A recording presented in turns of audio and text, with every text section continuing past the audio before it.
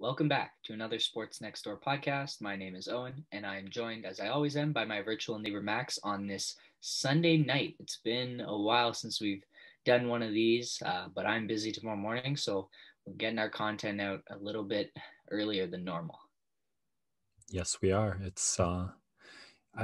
You had a card game that ran a little later than expected, which might have been for the best because I had just finished my Sunday family night dinner. And with roast beef, you got to have some of that red wine. And, Sunday night dinner also got pushed a bit back. So while waiting, a little more got poured than normal. So I had a nice buzz. That's a little toned down, and that might be for the best. How are you doing? Nice, good.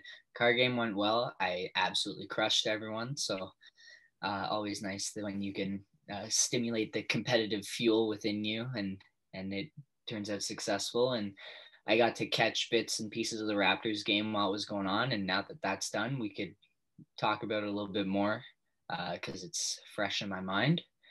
But before we get there, I'll just run down what we're going to talk about today, or tonight, that is. And we're going to start off with a little bit of discussion and just it's been over 10 months now.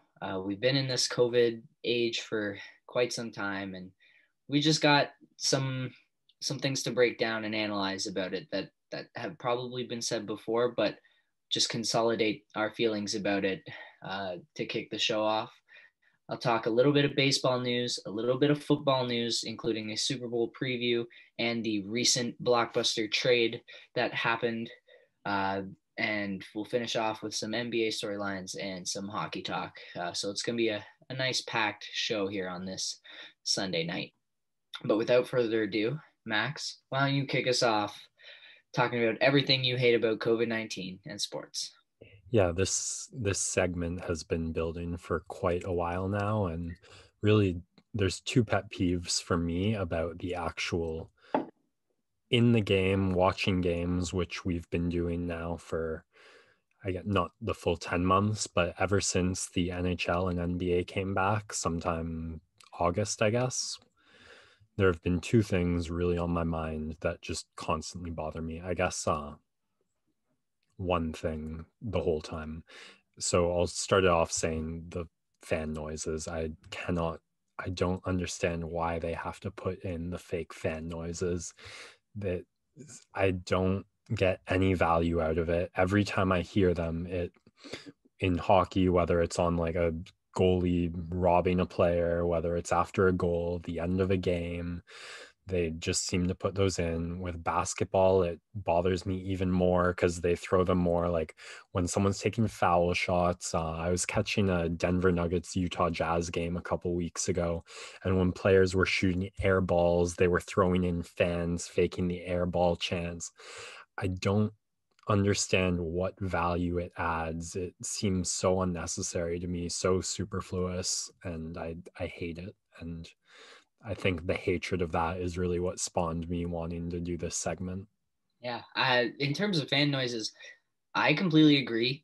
The bubble was a surreal experience for the NBA and the NHL, and having that kind of background crowd hum. I don't mind actually the baseline noise level, just to kind of give you that sense of familiarity with the game. But I do really love listening to the players chatter and the stuff that gets said. Obviously, they might have to run it a couple like on a bit of a tape delay and maybe bleep out anything for kids who would be watching, but I love hearing the communication that goes on and a little bit of the trash talk. Like when the Clippers and Lakers were playing, it'd be the guys on the bench just yapping their mouths off the whole time to players on the court, and when someone makes a big shot they turn to the bench and say something. I loved all that little interplay. It was fantastic. But I think the sport where it's the most important, basketball, hockey, baseball, whatever, but football seems to be the one where you kind of have to have fan noise because it's such an important factor in deciding games. NFL home field advantage is probably the most pronounced in any of the sports because they only play once a week, and because the stadiums are so much bigger and noisier, and they're designed to enhance sound.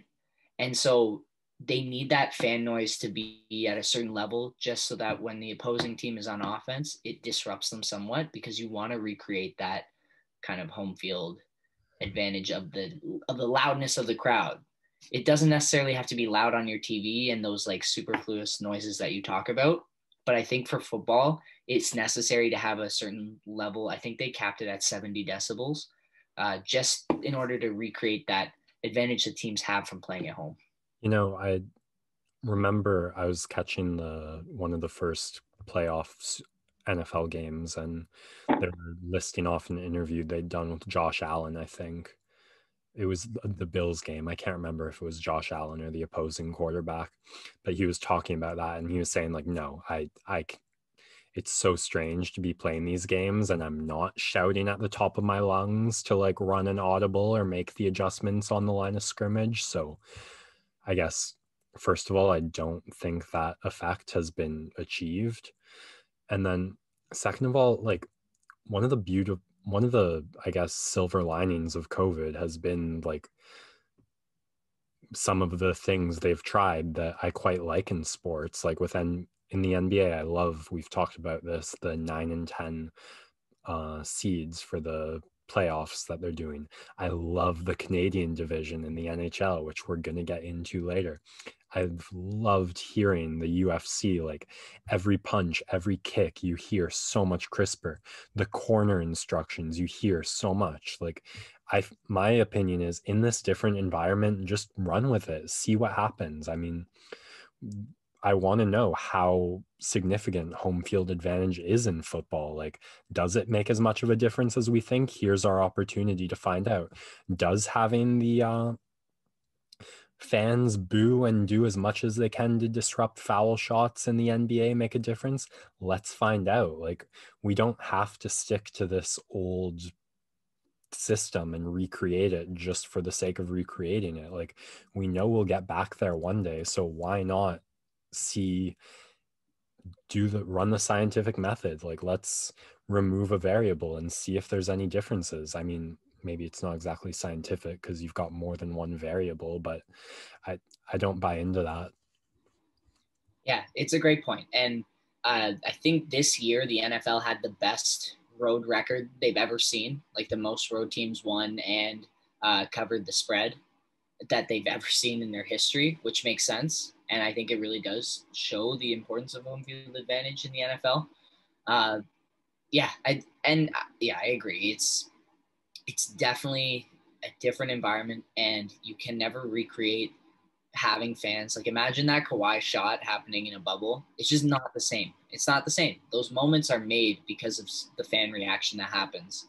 The explosion of Scotiabank Arena or Oracle Arena when the Warriors were at their peak, or that Ray Allen shot, right? Those are basketball examples, but the fans add so much to that experience, and they can't be recreated by sounds played over a speaker.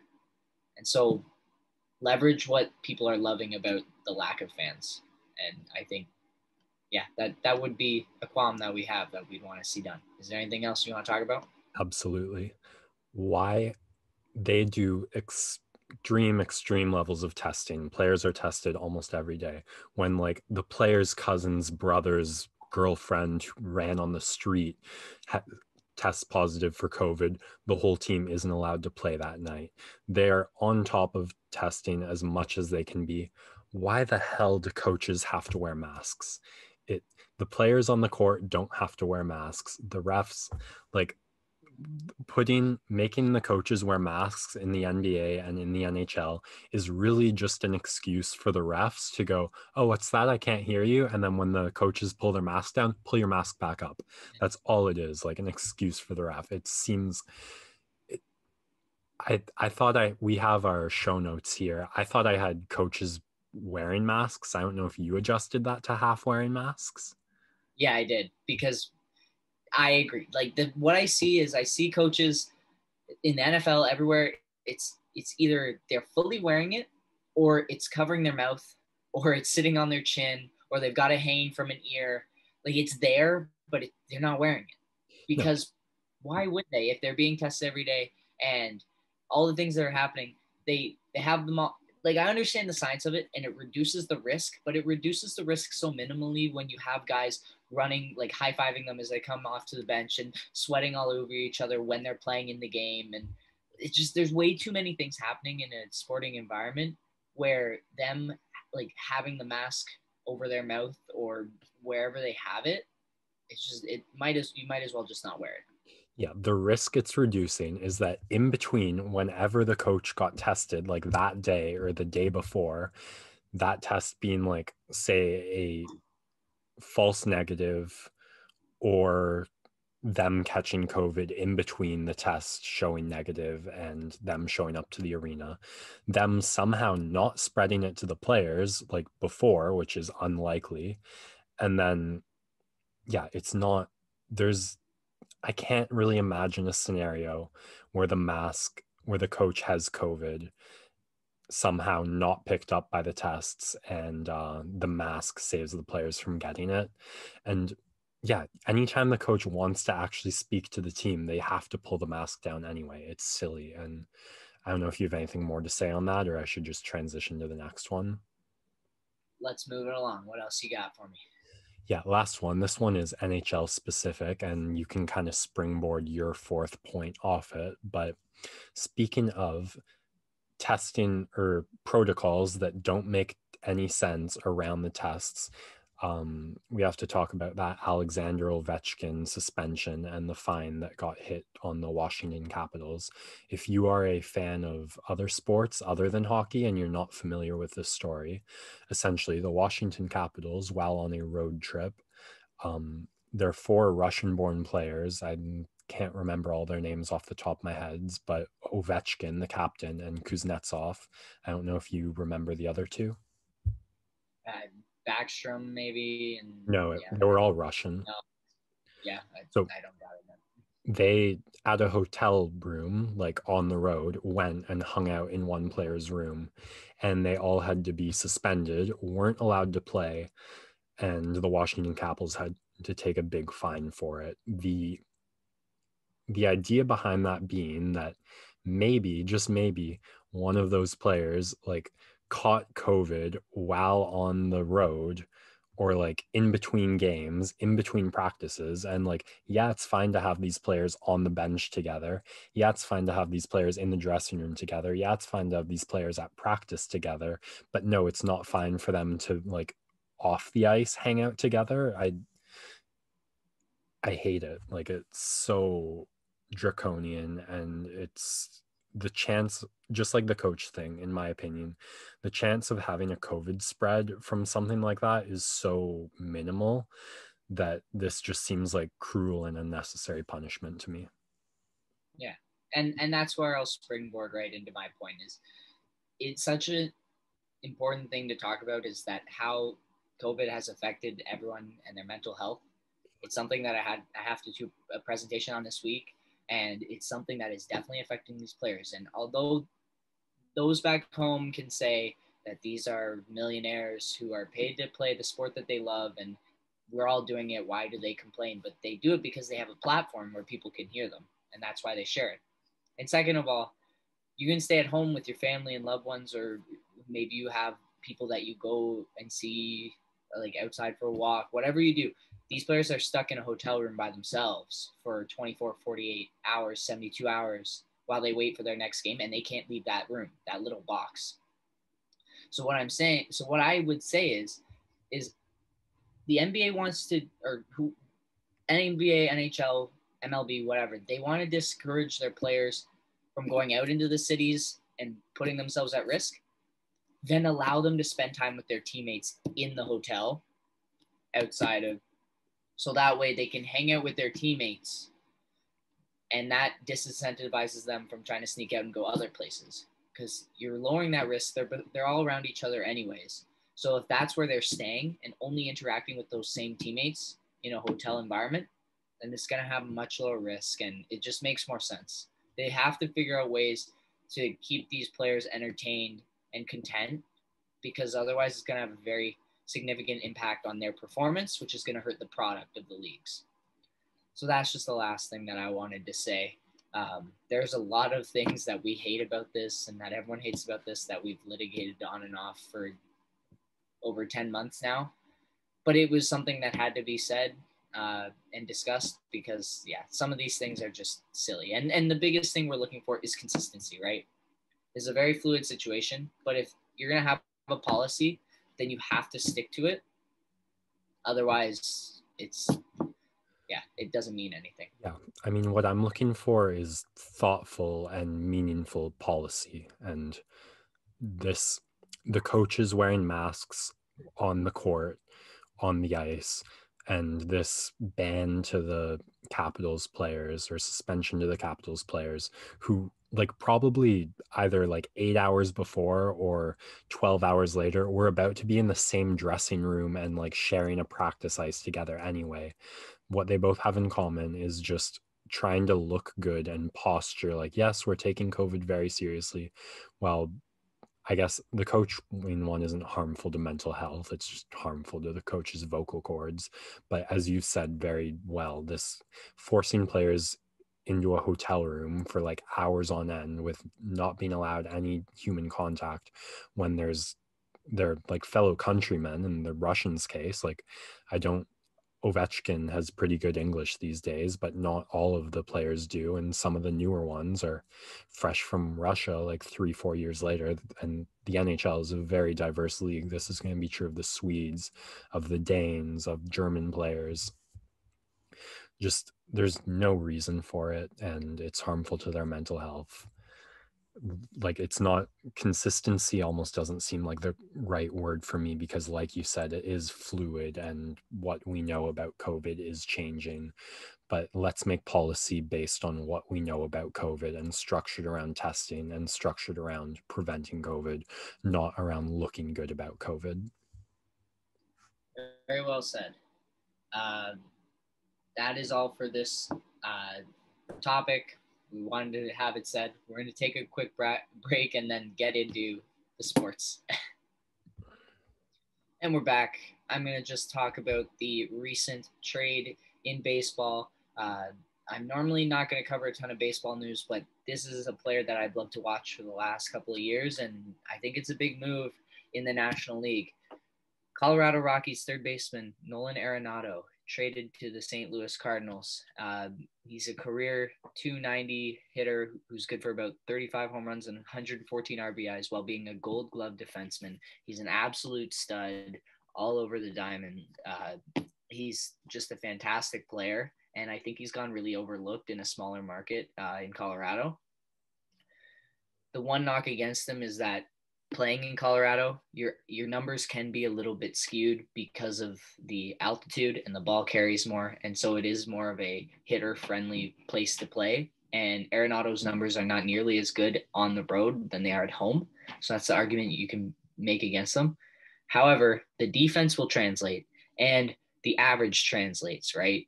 It's not like he's hitting 250 and pumping out all these home runs. He still hits for a very good average.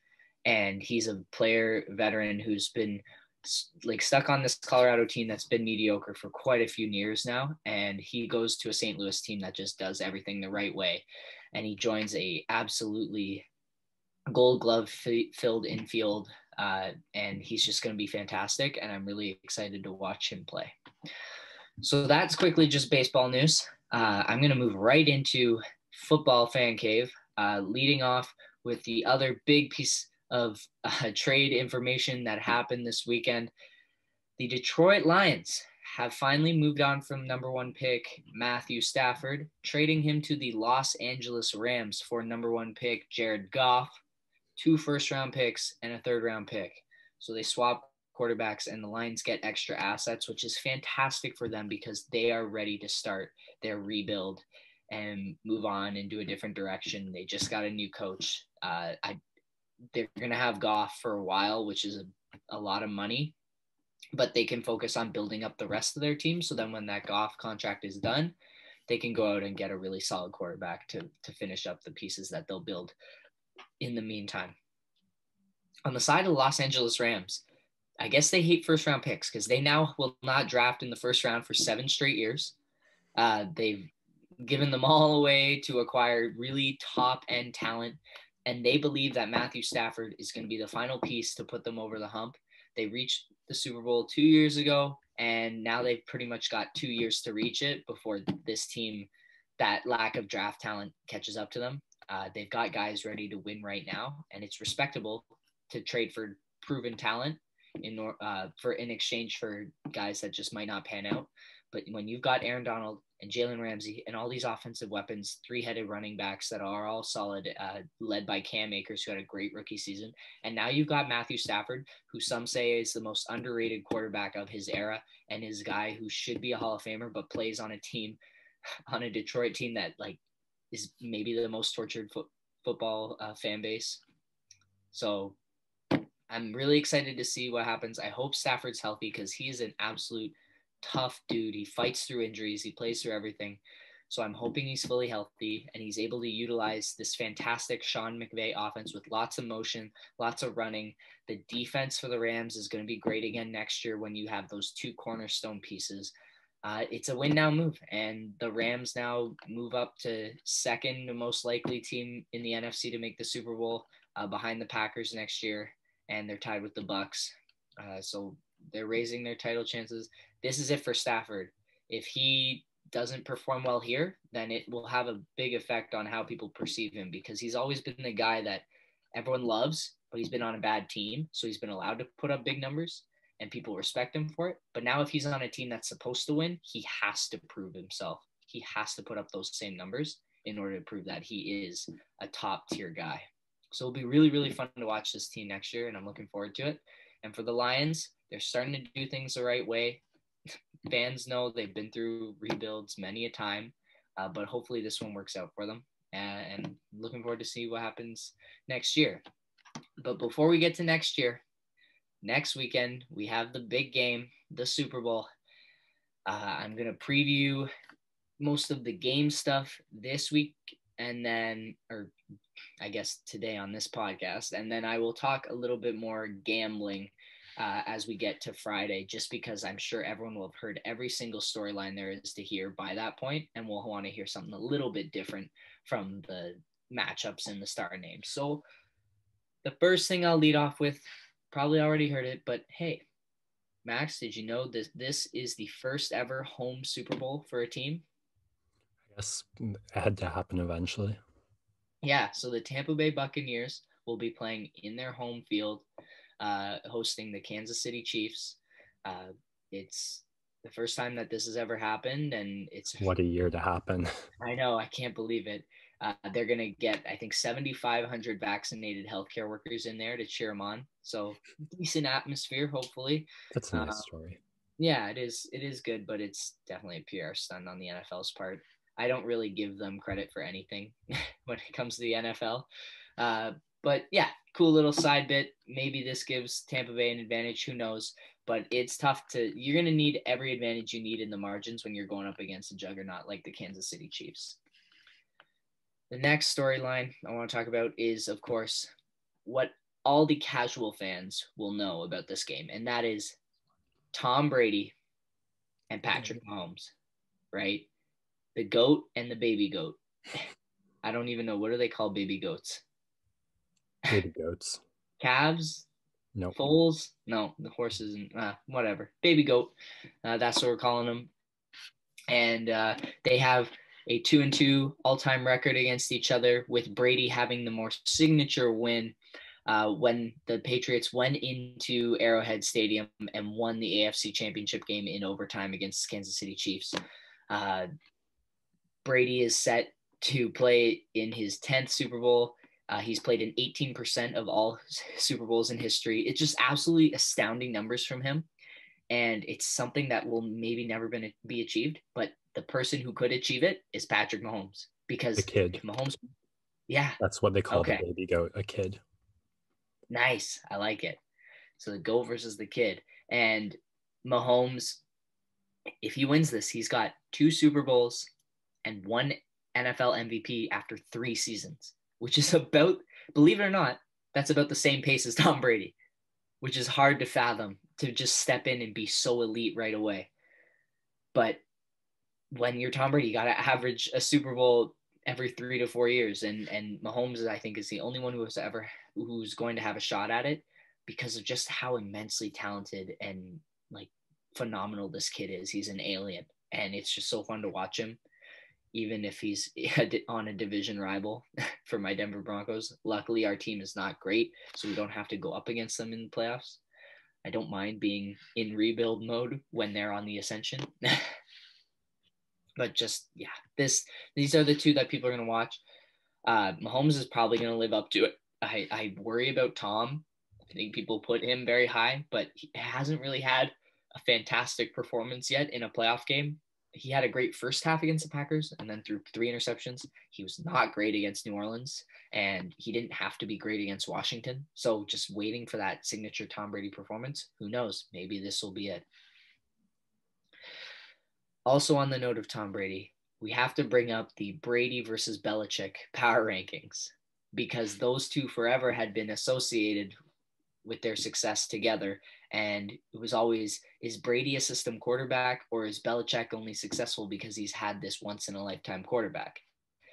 Now people will like to say that Tom Brady, even though despite he's old, he's still winning with this team. And Belichick had a 7-9 record with his team. So people are starting to put Brady above Bill in terms of the all-time legacy score, if you will. It's just an interesting little thing to follow. I will give Belichick a bit of a break because the Patriots had the most opt-outs out of any team going into this 2020 season. Just brutal quarterback in Cam Newton, and Jared Stidham gave him nothing. And on the other side, Tom Brady's got all the weapons he could ever need on offense and a really, really solid defense to back it up. Just overall, the team is better for Tampa Bay. And in a weaker conference. So it is, you would give Brady the edge just because he's reached the Super Bowl now without Bill. But I think Belichick does have some caveats that you have to consider when ranking these two against each other. Let's move on to the actual game, shall we? I know everyone's looking forward to seeing an absolute slugfest from the offenses, and I don't see why that won't happen. You've got Patrick Mahomes with Travis Kelce, who this season had the most receiving yards by a tight end in NFL history. That kind of went under the radar, but he is basically unstoppable in space. He's not as physical as some of the great tight ends who block and just mold people over like a Gronk, but he is probably the most athletic in space and getting open on routes for someone his size. And he does it so well. You've got Tyreek Hill, who, when he's in open space, it seems like he's untackleable, as we saw in the championship game against the Packers, where he just caught a crossing route over the middle and then took it an extra 40 yards downfield and made people look like they were running in slow motion. He's just so fast. And he burned Carlton Davis twice the last time these two teams played in the regular season, just made him look like he wasn't even there. You've got McCole Hardman, Clyde Edwards-Helaire, Sammy Watkins, Byron Pringle is like their 5th wide receiver, and he's an absolute speed demon. And you've got Robinson as well. Like, they've just got so much speed and so many different weapons that all fit so nicely around Hill, Kelce, and Mahomes that Kansas City, like I said, they can put 21 on you in like 6 minutes if they get the right defensive stops. So this offense is going to roll. It's just going to be if Tampa Bay can keep up. And I think they can. When you've got Tom Brady, who most of the time doesn't turn the ball over, Leonard Fournette, playoff Lenny, has been fantastic stepping up for the Bucs and just providing that extra running pizzazz, because for so long he had been stuck getting a ton of carries for Jacksonville. So he's a little bit fresher now because he's gotten less carries this season. So he's used to a heavier workload. So he might be a little bit healthier and a little bit stronger at this point in the season. And that's what they need. He was picked 4th overall way back. He does have the talent in there somewhere to have a great game. But if not, Ronald Jones has been excellent as well this year for the Buccaneers in the backfield. They've also got Mike Evans, Chris Godwin, Scotty Miller, Antonio Brown, Rob Gronkowski, Cameron Brate, like weapons all over the place. And then this kid, Tyler Johnson. I swear he's had 2 catches in the playoffs, and they've been the 2 biggest catches by a Bucs receiver in the playoffs. Just like huge first down conversions. Great plays by him, and he is like the 8th guy that Brady's looking at. So just a battle of absolute arsenals going up against each other, weapons galore. It should be really, really exciting to watch these two go at it. But I do want to talk about the defenses, because these defenses are not necessarily the top tier defenses, but they're defenses that are perfectly aligned with great offenses because they make plays when it matters. You don't always have to stop a team every time they have the ball. It's as long as you can bend and not break, and then have your 1 or 2 opportunistic moments where you peanut punch a football or you make an interception off of a tip. And that's what these defenses do so well.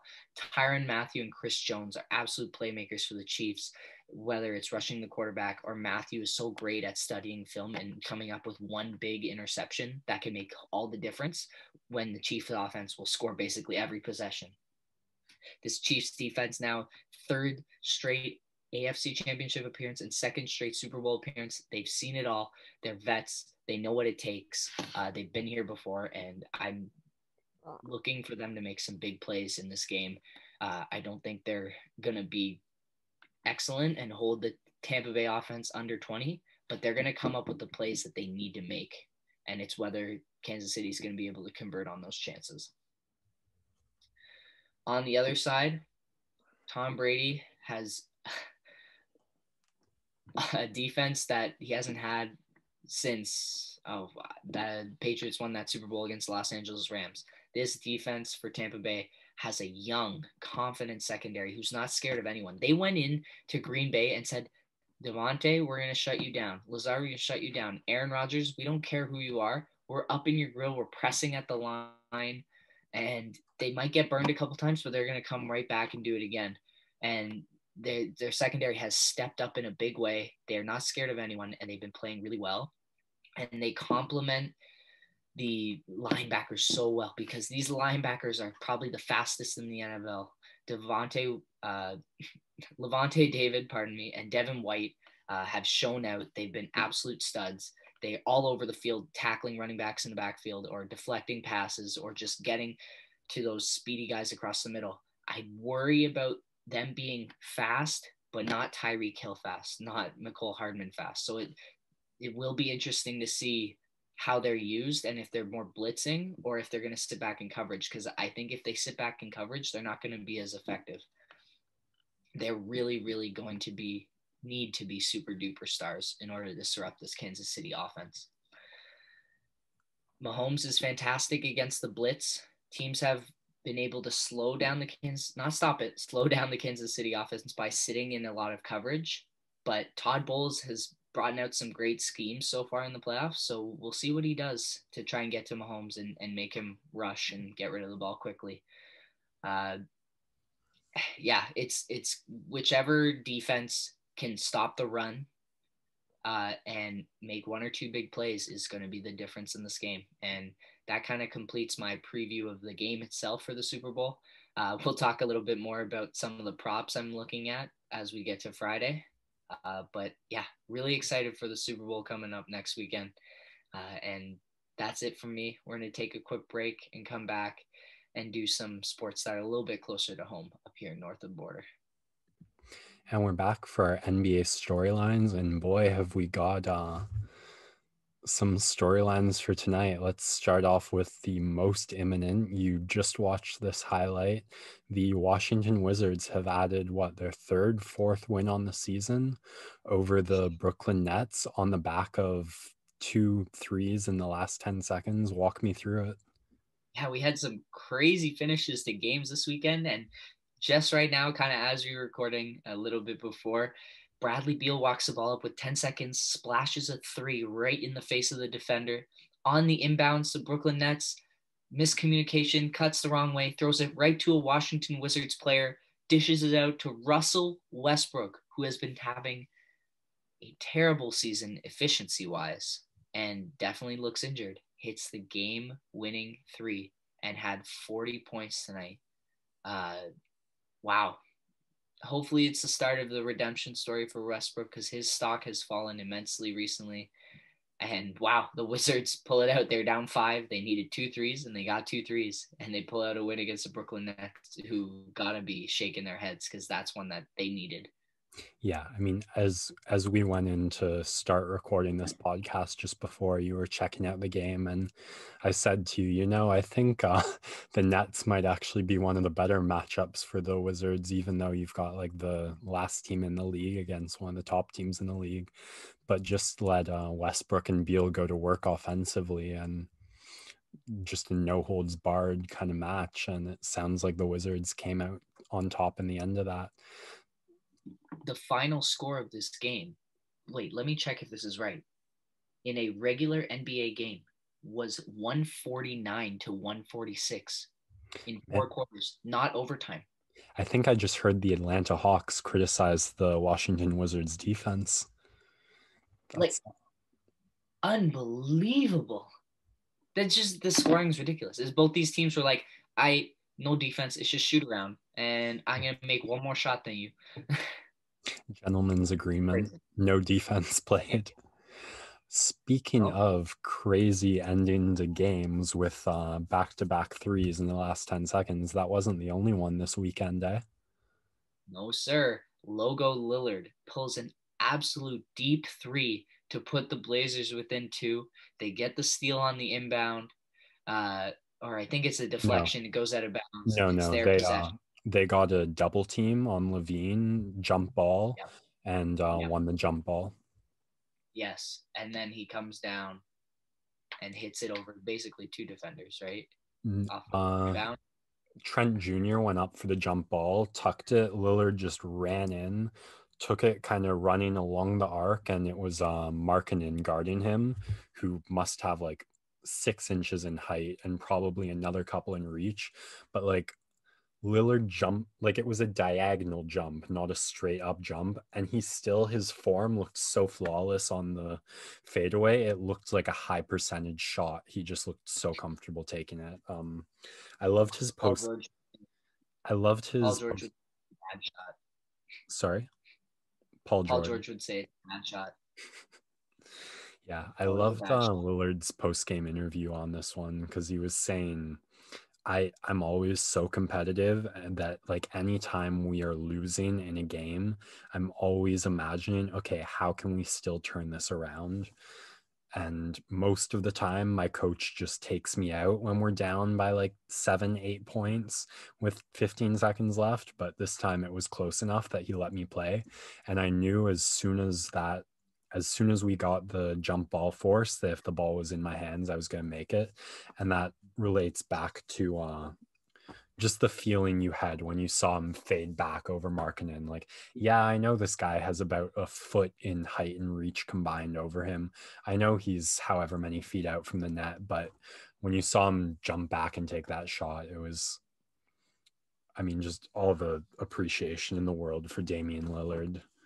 And this, you also, I think, on an injured team. Yeah. Add another to the collection, right? The dude is different. He's just got that clutch gene, and he's done it so many times.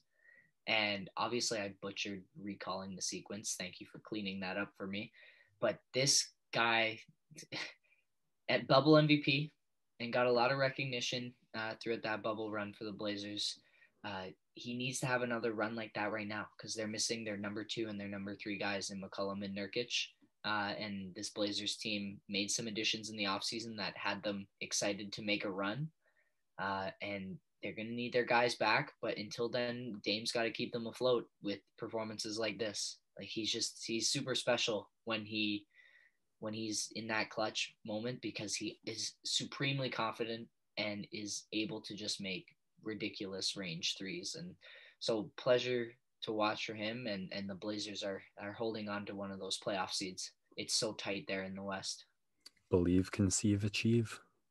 Something like that. Another result we had tonight while we were recording the pod is our Toronto Raptors pulling out a win, ending their 3-game losing streak. This time they were without both OG Anunoby and Norman Powell for the game, and got great contributions by Yuta Watanabe, Terrence Davis. Yuta blocked Vucevic on a dunk attempt. I was super rattled by that. Davis had a couple steals and great backdoor cuts. And the story of this game was Pascal Siakam. He was going at everyone. He had a great poster over Gordon.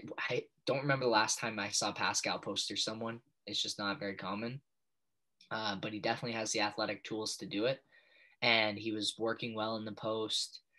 He was just getting to his spots and being aggressive. A lot of layups for him in this game. He had a couple missed ones that he should have made. He could have had more. He had 30 tonight, but a really solid effort. And Gordon goes out. He stepped on Stanley Johnson's ankle as he was crossing half court and tweaked it. And once Gordon left the game, you knew it was kind of over.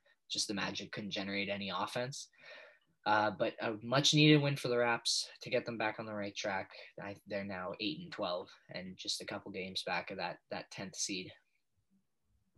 Yeah, I mean, they're going to keep battling. And like we said last podcast, I have a hunch they'll sit somewhere in that like 6 to 10 range when the season's all done. But I mean, it is great to have a culture built where a guy like Yuta Watanabe can step up and contribute and add what the team needs to win when they're lacking other mainstay pieces.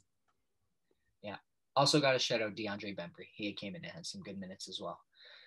Next one, really quick, just want to touch on the Utah Jazz. They made it up to 11 games with another win without Mitchell, but they get their streak snapped today by a marvelous performance by Nikola Jokic, and the Nuggets just made it look easy today with their win against them. It's going to happen. 11 in a row, though. They put themselves at the top of the Western Conference briefly. So just wanted to reference that game in terms of storylines. But I do want to move on to another Western Conference team, one who we both had very highly in our projections and instantly fell off the table. But since then, the Houston Rockets, after the James Harden trade, have had the second best defensive rating in the entire NBA. And their team finally has all the pieces together with John Wall, Victor Oladipo, not the best defenders, but guys who can stay in front of their man, who are quick feet and active hands, and are vets who have done it now for a while. They've got rookie Jayshawn Tate, who kind of came out of nowhere and has been fabulous player for them in the role that he's been able to play. And then you've got PJ Tucker, who's always going to be a solid stud on the defensive side. That's where he thrives. It's what he loves to do. And then you've got Christian Wood, who is playing like an all-star. And many will say that's coming from his insane usage rate, which I agree with. But he's been fantastic on both sides of the floor for this team. And while the James Harden saga was going on, and while Wall has been out with injuries, and Victor Oladipo's now just starting to get into the fold, he's been very consistent for them and playing really well. And people saw his potential back when he was in Detroit. He bounced around the G League. He bounced around overseas for a while, and now he's finally found a home, and he is just playing incredibly. And it's really, really awesome story to see him. And you've got a bunch of guys on this Houston team with something to prove. A lot of guys who have been given up on by other teams, and they're hungry and they're playing great defense. And this team could actually be one that's fun to watch. So Houston Rockets fans, I know you've lost a generational talent in James Harden, but hang in there, because this team can be fun. And if they're that hardworking team, that's what fans seem to rally around. So good for the Rockets. They're going to hang in that playoff push. I wouldn't be surprised if they moved up a little bit, because Wall, Depot, and Wood is a solid core to make a little push for the back end of that playoff seeding. So it should be fun to watch their progress. Yeah, I mean, like we just said, all about that culture, and you've got to feel like some sort of dark cloud has lifted over Houston with the end of that saga. And I hadn't been tracking the Rockets too much, but interesting to hear, and I'll keep a tighter eye on that from now on. Absolutely. The last game I wanted to talk about was last night's fantastic matchup between two historic rivals, the Los Angeles Lakers and the Boston Celtics. The Lakers pull out the win on a crazy end of game sequence where you had the Celtics, Kemba Walker strips Anthony Davis on a fadeaway attempt, then kicks an outlet pass to Jaylen Brown, which almost gets stolen by Alex Caruso. Brown recovers it. They swing the ball around. Kemba drives in, takes a step back jumper that misses. Tice gets a putback attempt, but he misses the putback attempt, and the Lakers hang on. It was excellent. Jaylen Brown was great and has continued to be great and was going right at Anthony Davis. LeBron continues to have a stellar start to the season, as he does. Basically a Terminator. So fun to watch him. And I think the biggest story coming out of this game for the Celtics is Marcus Smart injuring his calf on a rebound battle against Montrezl Harrell. He'll be out for 2 to 3 weeks. And so the Boston Celtics team last year that had some sort of depth with Hayward and Smart as guys that were interchangeable between Kemba and those two forwards. They now lose Smart, and he's a really big part of what that team does defensively. And if Kemba needs to rest a game or if Kemba's overworked, they don't have a lot of depth behind him at the guard position. And so this will be a big loss for them for a couple of weeks. And they had Tatum out for 2 weeks, which they struggled because he's their best player. And now missing Marcus Smart, it's just a bad timing for the Celtics, but they continue to play well through it all and stay near the top of the Eastern Conference. Yeah, not to mention they didn't have Kemba for the start of the season. I think their projected starting lineup of Kemba, Smart, Brown, Tatum, and Tice has started all of 2 games so far this season. So tough.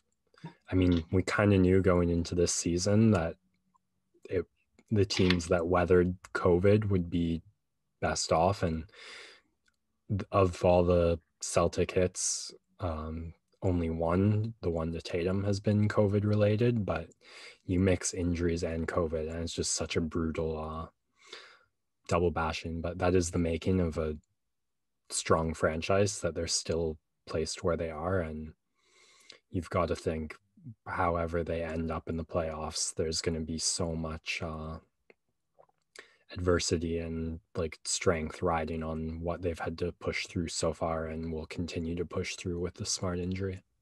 Absolutely. So that wraps up the NBA storylines for this one. We'll take one last break and come back to finish up with some hockey talk. And we're back for some talking hockey. We're going to start with the Leafs. As always, they played Saturday night, hockey night in Canada. Always love to see it. They don't play until Thursday, so they get a rest now. They had been the team that had played, I think, the second most games in the division behind Vancouver, but played a lot of games in a couple of nights and now get a nice break, I believe, as they head back home. It should be, because it's been a long road trip. But hey, 7-2-1 to start the season is not too shabby. They sit atop of the division. And we're going to break down a little what happened in that Leafs-Oilers game on Saturday night. Max, take it away. Yeah, I mean, like you said, the Alberta road trip ending pretty well with, I mean, in their last 4 games, 7 of 8 possible points.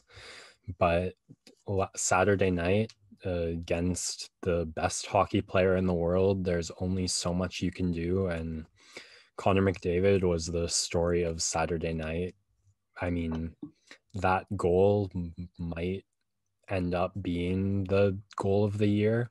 I don't know when I knew he was going to score, but my perspective of that goal was he got the puck, he started skating through, and right around a second before he blew by Muzzin, I started saying, Jesus fucking Christ. And as I said Christ, the puck went in the net, but you just knew before he even took the shot that he was going to score. As scary as that goal was, the assist he had in the first was even scarier for me. His feet basically on the red line behind the net on one side, and then he managed to pass it to the other side. I mean, what do you do if you're any goalie but Frederik Andersen? Connor McDavid standing 5 feet away from you, you gotta hug your goalpost, but then he somehow like sets up his player for an open look like on the goal line. I mean, that was tough. Credit to the Leafs for battling back. So, yeah. But every time he touches the puck, it's a highlight reel worthy, right? He's got another 4 points tonight against Ottawa right now as we speak. And I think 3 of those coming on the power play. Like, the kid is just sick. I apologize. Keep going. No. It's, I mean, credit to the Leafs for battling back. It was a great effort, especially that Marner to Matthews give and go was beautiful. And that one-timer or shot by Matthews, like on the goal line, any other game almost, that is probably the highlight of the game. But McDavid, I mean, the Oilers were on a 3-game losing streak or something around there. They falling short of where they wanted to be, and they didn't want to make it 4. As soon as the 3-on-3 overtime started, I was kind of resigned to the loss the way McDavid was playing. It was just a feeling that the second the puck that gets on this guy's stick, I mean, if he's winning puck battles 1-on-4, then like how is he not gonna put it away 3-on-3? And Nylander had a chance but couldn't quite do it, and that was all she wrote.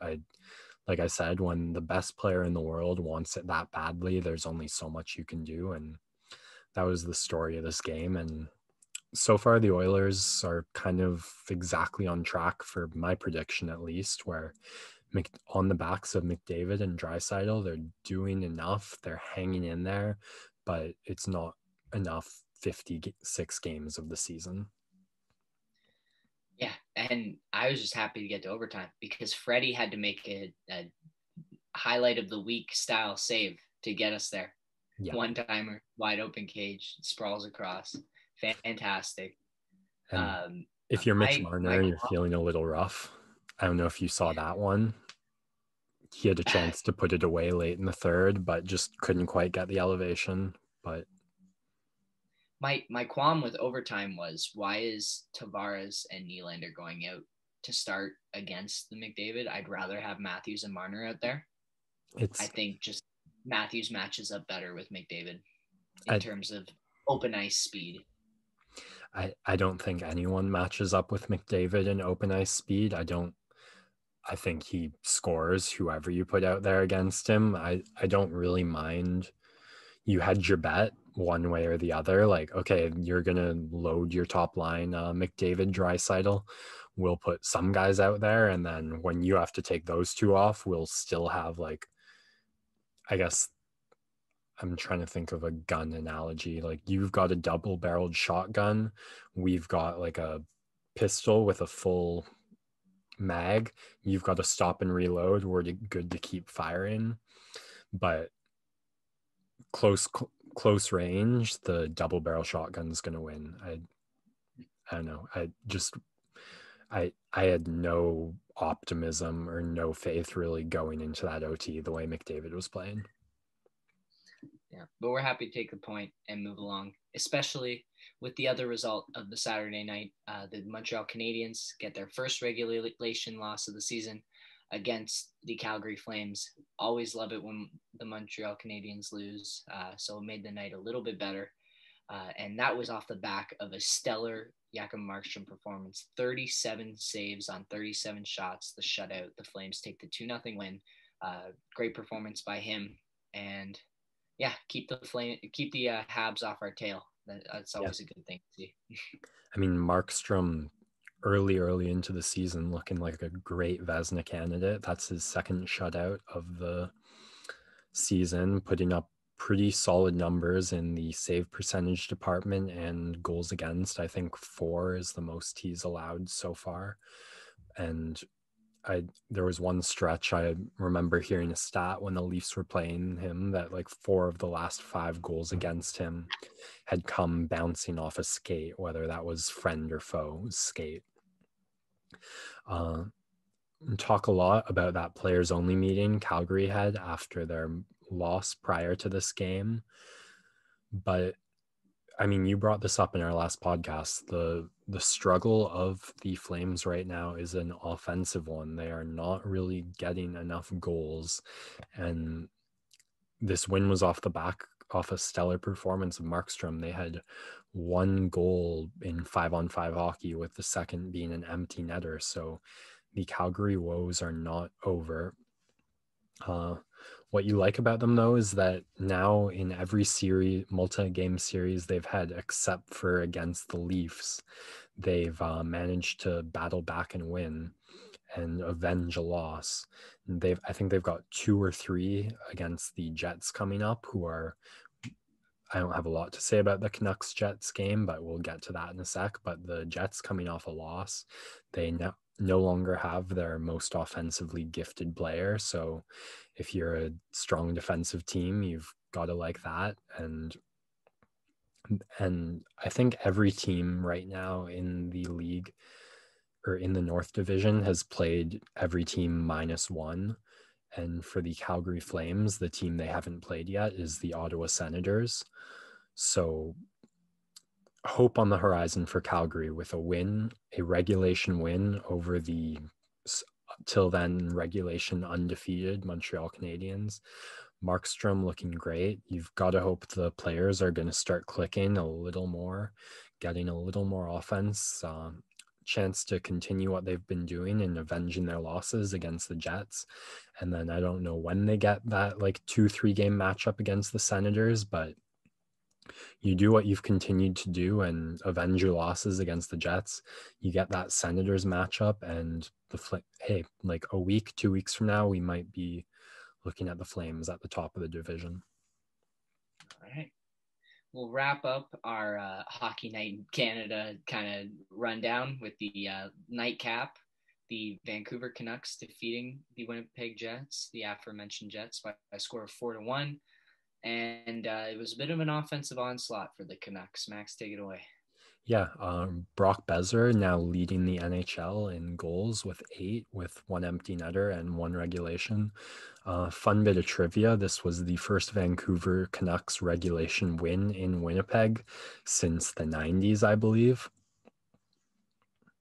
So nice to get that cherry popped for them. And this is what I was talking about the momentum matchups. They're coming off the back of a tough start to the season, but then they get the Sens back to back, or maybe it was even 3, because I think they're on a 4-game winning streak now. But you get to test out your system and let it flow a little, get the offensive juices running, and then you manage to score 3 goals against Connor Hellebuck, which is no easy task. You've got to be happy with Brock Besser stepping up and taking the lead in goals, with Pettersson starting the season a little colder than expected. He did have a great one-time opportunity that off of a Hughes pass that Hellebuck absolutely stonewalled on. But yeah, I mean, probably I don't feel quite as strongly on the optimism case for the Canucks as I do for the Flames, as their hitherto undone matchup is against our Leafs, who are looking red hot, and I'm obviously going to put my money on the Leafs to drill through the Canucks. But momentum flowing for the Canucks. Nice to get that win in Winnipeg. Long time coming. And it was a great hockey night in Canada with the 6 top teams matching up against each other. Definitely. Maybe we can step back a little and talk about the division as a whole.